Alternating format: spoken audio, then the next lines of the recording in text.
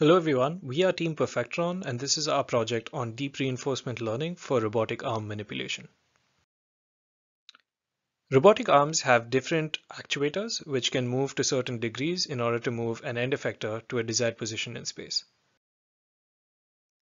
There are existing techniques to solve the problem of given an initial configuration of the arm, how do you move it to a desired final configuration?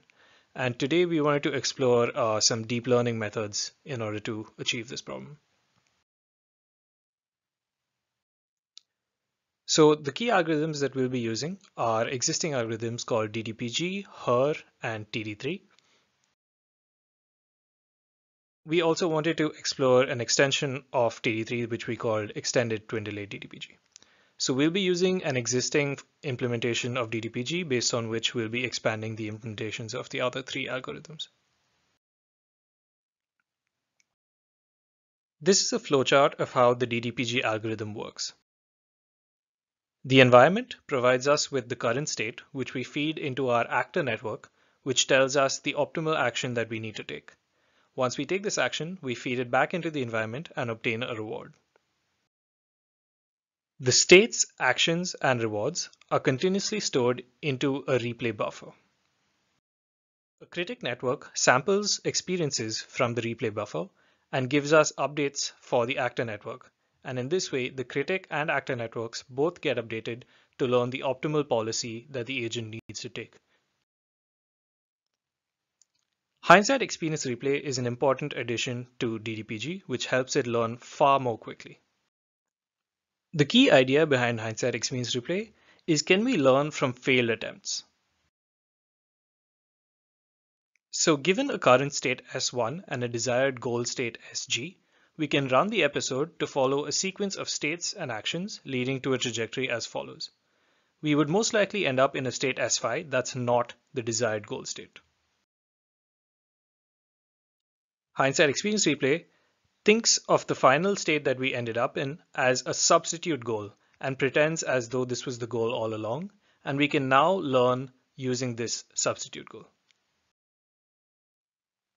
So we would have our standard experiences, which have the state associated with the original goal, the action, the reward, and the next state, as well as our hindsight experiences, which contain the state with the modified goal, the same actions, the modified reward, and the next state with the modified goal.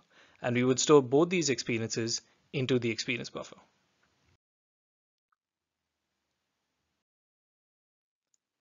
Twin delay DDPG is a simple extension to DDPG which has two critic networks, and both of them learn together, and we pick the minimum output of the two networks to use as our update for the actor network.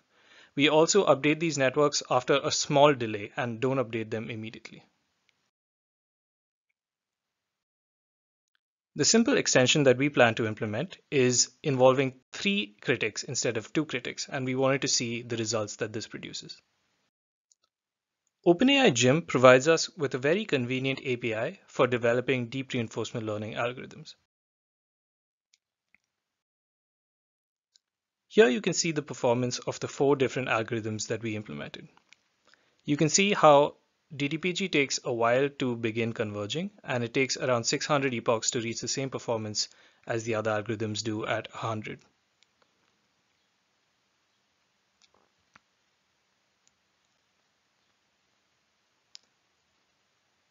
Now at this point, all the algorithms have converged and have learned how to move to the desired spot, which is represented by the red dot. Here you can see the training curves for the different algorithms. You can clearly see how DDPG learns much slower and learns only at around episode 600, whereas the others learn before 100.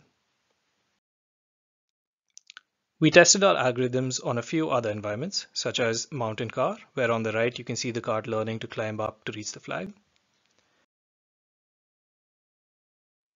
as well as the lunar lander, where the purple lander needs to land between the 2 yellow flags.